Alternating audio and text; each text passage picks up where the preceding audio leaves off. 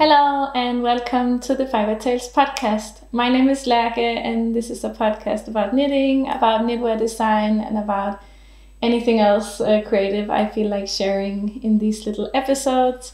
I was actually not planning to record today. I was recording some bits for my house journal. That is a different little series I'm doing on this channel where I share our progress of making our house into a home, and I was filming some bits in the kitchen and I just thought I might as well sit down and talk a little bit and show you what I've been knitting on. So this will be a shorter episode, I think, because I only have one thing to share, but I actually kind of finished a design I'm working on, so I have that to show you. And I wanted to talk a little bit about Easter traditions here in Denmark, because we have some very specific traditions that are, I think, traditional for Denmark, so you might not know about them, and I think they're quite nice. We were doing some of it yesterday, and I just thought that might be fun to talk about today. So, what else to say? Spring has arrived. I think today is the first day in quite some time where we have above 10 degrees Celsius. So I'm really happy. I'm wearing short sleeves. It's quite warm inside the house. The sun is shining. I want to go out in the garden, but I just thought since I had the camera down here, I had made myself look kind of presentable, because when I'm in the garden, I don't always look that presentable. I thought it was a good idea to sit down and chat a bit. So it might not be very structured. I might talk a bit in all directions, but I generally do that on this podcast, so I hope you don't mind. I wanted to show you a little tradition we have in Denmark that's quite special. It's called gækkebrev, and it is a tradition we do leading up to Easter. We send these little letters out in the mail. They are just regular paper. You can make them very fancy. Some people cut them out with cutting knives and everything. We normally just cut them with scissors. We fold the paper, so you fold the paper up. Let me see if I can show you. On this one, for example, you fold it several times and then you make your cuts along the edges, and then when you open it, it has this design on them. And you have to include a little snowdrop in the letter. So leading up to the time when we send it out, we go out and pick some snowdrops and we press them. Snowdrops in Danish are actually called vintergækker, which means winter joke or a fool, winter's fool maybe. And it is because they kind of show you that the winter is over, but maybe not. And it's the same with these letters. They're called gækkebrev, which means like letter, joking fool's letter, joke letter. I don't know exactly how I would translate it. So the whole idea is that you write a little poem on the letter. We have some specific ones. We always write the same ones more or less. And then you sign your name in dots and you send it to someone that you like or don't like, but normally it's a friend. And this person has until the first Sunday of Easter. I think it's called Palm Sunday. And if they guess who sent the letter before then, this person owes them a chocolate egg. So if I sent this out to a friend and they guessed that it was me, I owe them a chocolate egg.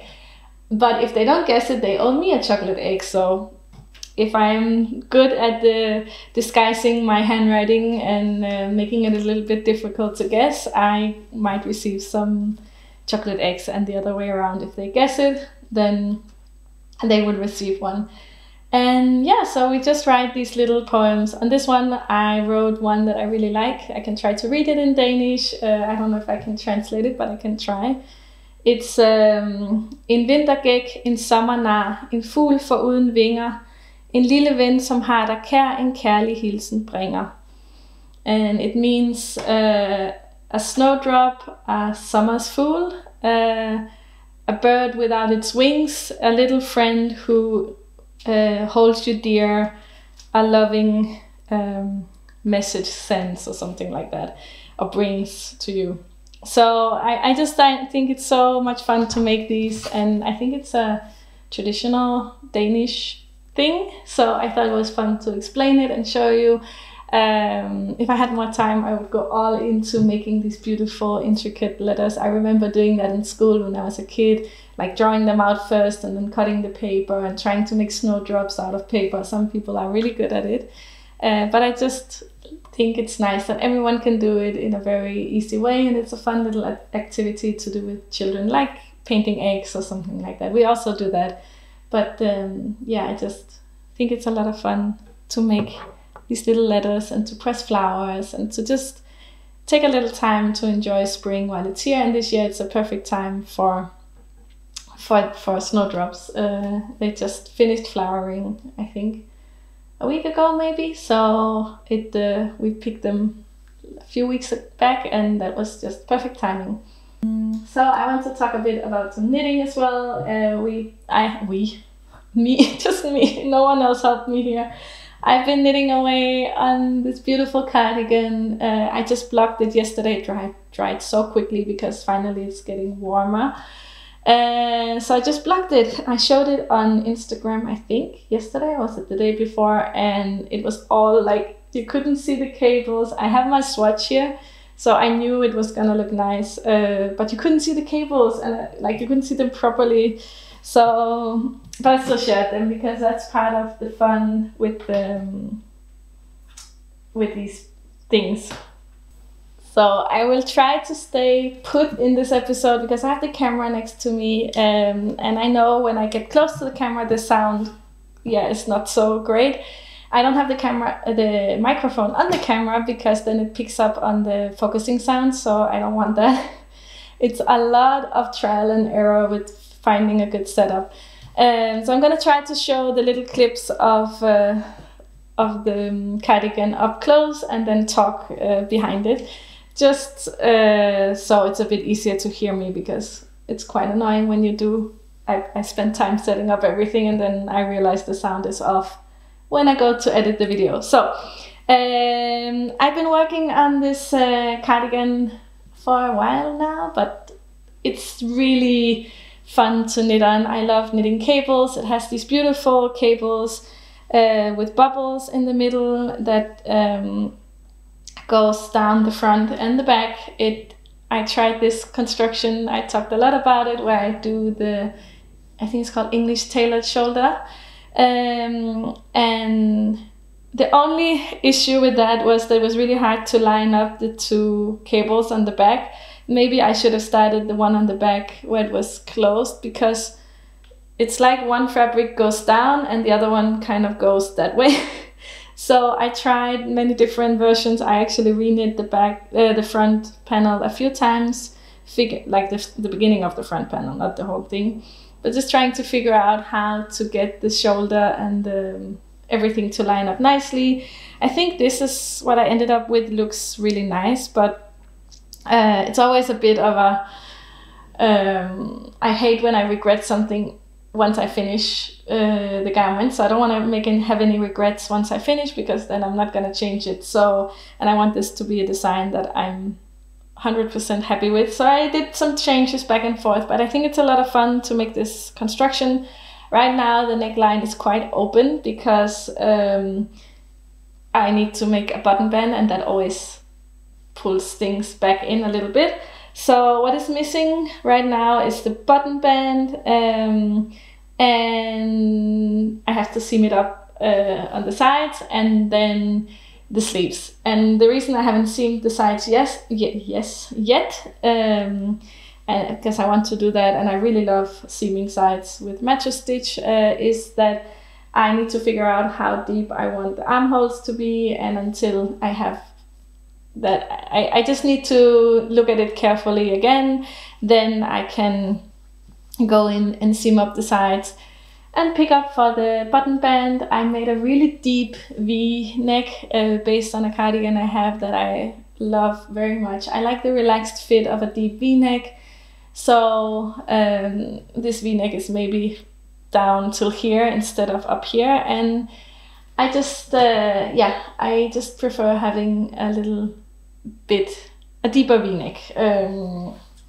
So yeah, I'm really happy with how it looks after I blocked it. It's very it has this very rustic grandpa cardigan vibe. I love the dark colors. There's definitely a change in if you watched my last episode, I talked a bit about it, that I swatched with one skein and then I bought some more, but they're not the same dye lot. And this one is more green and this one is a bit more brown. Oh, I can hear Cat calling. Let me just open the door so she's not going to be too frustrated. The catty cat. Hello. Hey, Nia. It is so here. Sometimes it's so funny. I have a boy and a girl cat. They're brother and sister, and she is the very independent, kind of very catty cat. Can we see her? Hey, Nia. Want to say hi? She's very much a cat's cat with she won't sit for long. No, there she goes. And the other one, he's a big fluffy guy who just loves to sit on me for hours on end. I think he's sleeping somewhere, so he's not coming right now, but he's just very much a cuddly cat. So it's really funny for me to have these two very different cats. And she comes to say hello sometimes. So I think, did I say everything I wanted to say about the cardigan?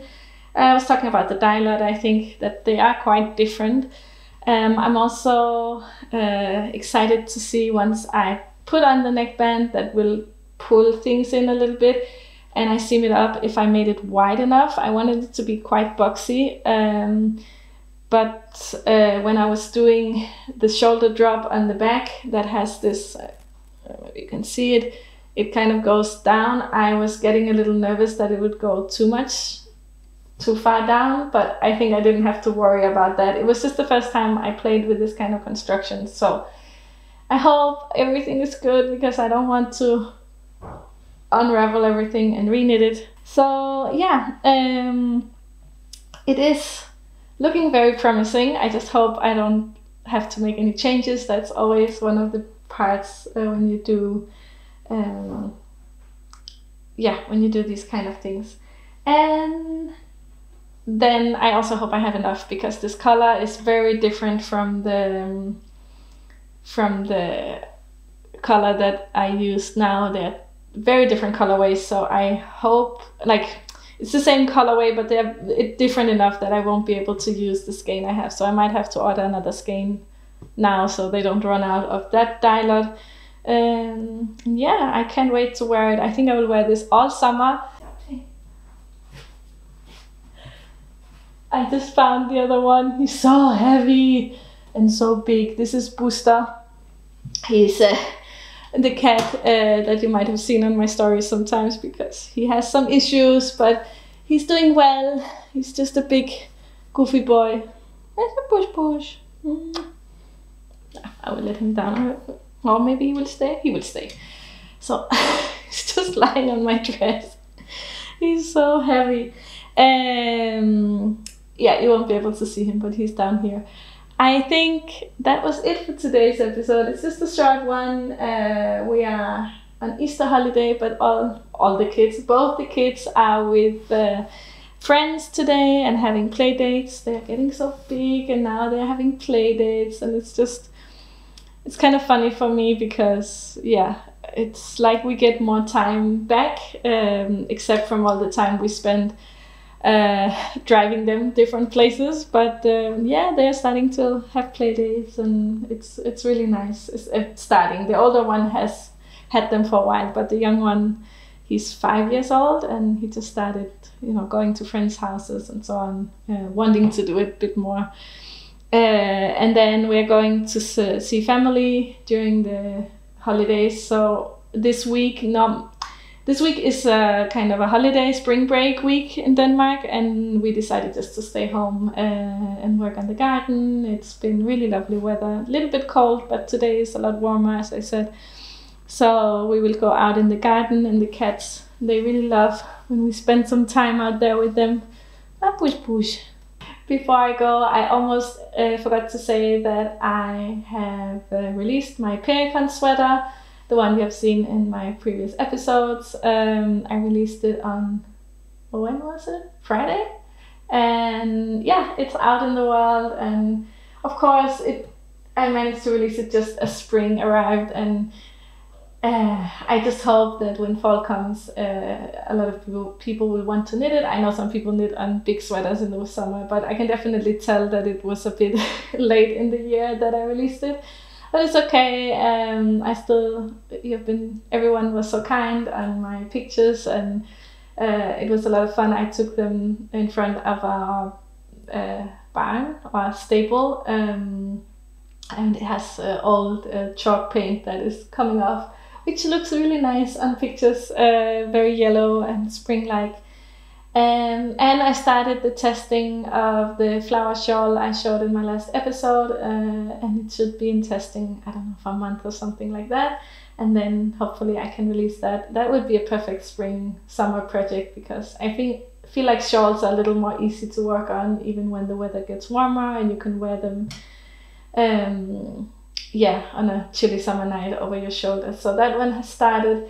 And then I think I should cast on something else as well. I think it will be a shawl, because I like to have a few different projects going. But I've been really loving working on this cable cardigan. And then I must say, because I always get questions about it, the brioche cardigan that I've shown you as well, that one will be one of my next ones, also going into testing.